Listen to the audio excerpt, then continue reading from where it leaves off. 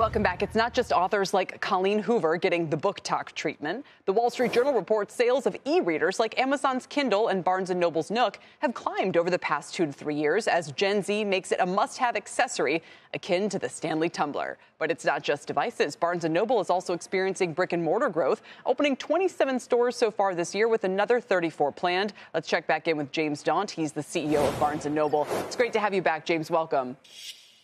Thank you. Your stores are a place that my kids love, and I apologize for the mess that they leave in their wake. But there's lots and lots of fun stuff to do. They look great, the new ones.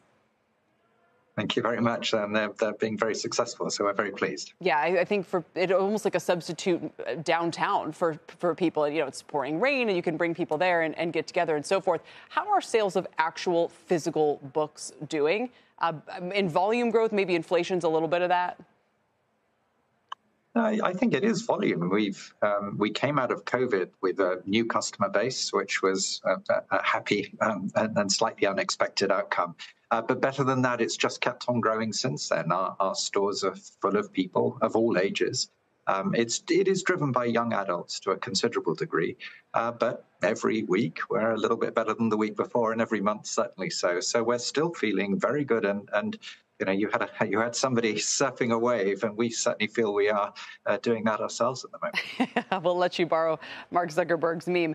Have young adults always been reading romance novels, or is this something new and different? And how is TikTok playing into that? I find this also fascinating.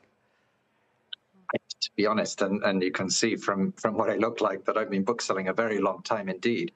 Young adults have always been the heart of good bookstores.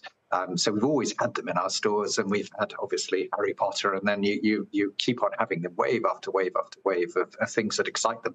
Book Talk has been extraordinary because it's changed its focus. It's been on classics. You know, we were selling lots of Jane Austen, and then it moved on to more popular books, and now we're very much in a sort of romancy type area, Sarah J. Maas, Rebecca Yarros, that sort of market. But you know, blink and they'll start reading something else.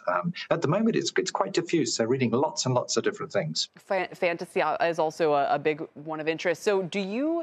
And I know it's not as if you're doing this directly yourself, but sort of those who are running each location, are they scouring Book Talk and trying to adapt quite quickly? If you mentioned that tastes change quickly, how quick do the bookstores have to be?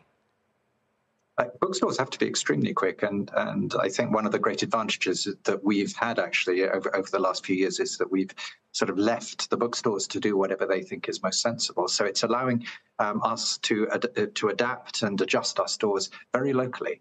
One store becomes quite different to another as you walk in, what you find on the tables, what they're promoting. And it's the booksellers in there that are able to do that because, of course, they're talking to their customers every day as well. Yeah, and I remember reading that was going to be part of the strategy, and that's always been the fun, that discovery aspect of when you go into a new bookstore. So what's going on with e-readers?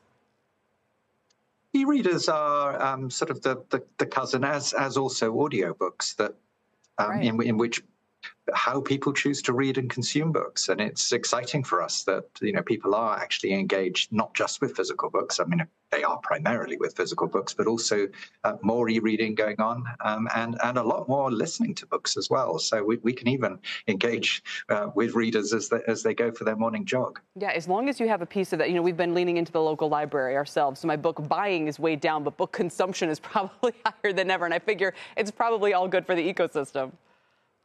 Exactly. The more people who are engaged with books, the more people who are thinking in that way, the better it is for us. And actually, I think probably, and it's not too much to say, it's the better it is for society. Yeah, amen. We'll leave it there. James Daunt, pleasure to check in with you. Thanks for your time. Thank you. See you.